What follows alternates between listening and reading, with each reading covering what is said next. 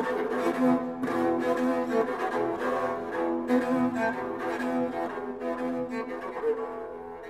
was very interested to read your article inside the ISM paper because we have very much concerns for the young people using mobile phone.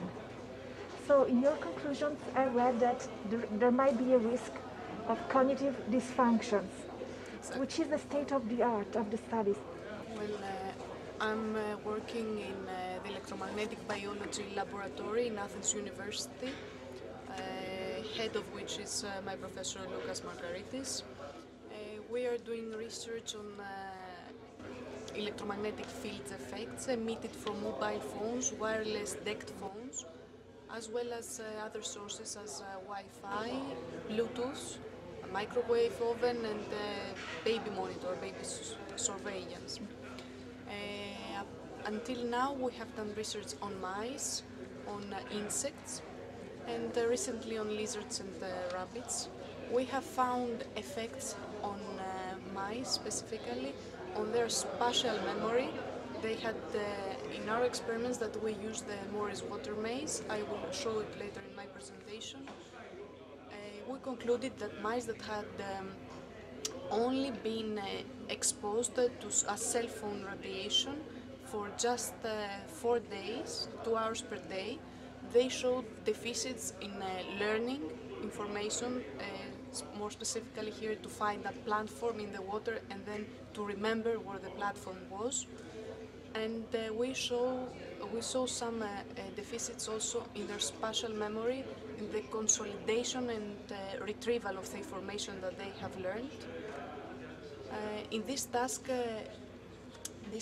is controlled by the hippocampus, so we may have deficits in the hippocampal area in a histological level, but we have to check it in our next steps.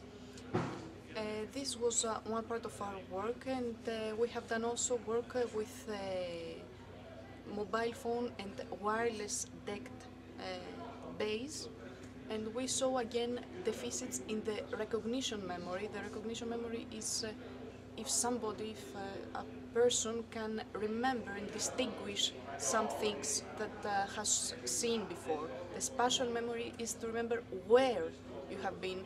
For example, I have been in a conference some years ago, and a person that was in a restaurant and had a Wi-Fi next to it couldn't remember how he came from another place, for example, how to remember the way to go back because there was an electromagnetic field radiation close to him. In our article that we have written with Professor Margaritis in the ISIMS monograph, we gather all the research that has been done so far on cognitive function. There are many reports that this kind of radiation, the microwaves, affect spatial memory, reference memory, working memory by distinguished scientists. Among them is Professor Lai from the United States, Leif Salford and Greta Nibby for Lund, Sweden, Narayanan and other studies that they have shown deficits. Of course, there's the other side. There are also studies that show no effect.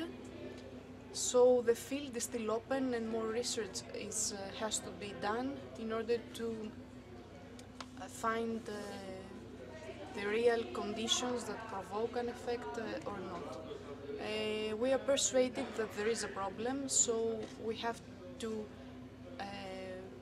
follow the precautionary principle, especially for people that are sensitive, as are pregnant women, children, that their brain is still in construction, and people that are occupied with electromagnetic fields in their work, and electro-hypersensitive people that they have many symptoms as headaches, fatigue, sleep disturbance, memory deficit, so do you think that this condition is a physical condition? Because you know that the official position of the World Health Organization says that it may be probably psychological condition.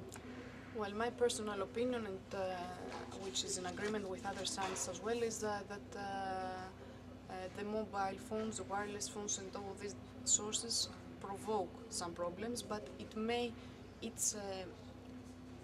its impact is strong or not, it may be related to each person, to the characteristics that each person has. But in a last article in the Seleton resolution that we wrote with Professor Ule Johansson, Lucas Margaritis, in this age from the United States, Elihu Richter, and Yuri Grigoriev from Russia, and Tarrance, others, we concluded that the safety limits have to be reduced and the government should be convinced, because there is still research that shows effect. We don't have to wait until we have all people with brain tumors, for example. We don't say to ban the technology, the wireless technology, it's in our life, but we have to be careful and use all these devices in a correct way, to keep a safe distance, to use a hands-free or a Bluetooth, to use, for example, some cases that they protect us for the mobile phones, and ban advertisement, for example, to children, that they are for the more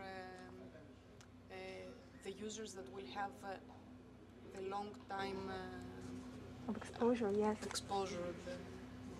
Is it possible that these changes on the brain can produce any kind of addiction, the exposure to mobile phones? Because I was particularly interested in some studies that were telling that the more heavy users were less affected on the cognitive consequences to the exposure. To adapt themselves, Yes, you mean? yes. Well, this field is open.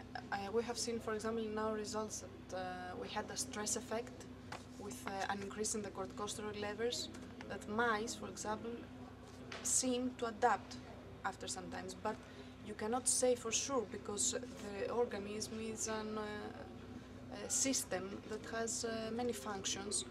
We can see maybe an adaptation to one function and others to be affected. We cannot say that for sure.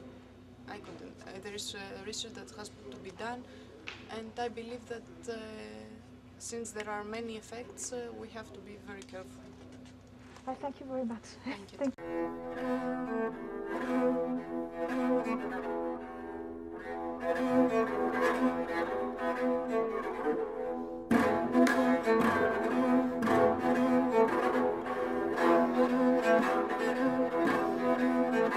you.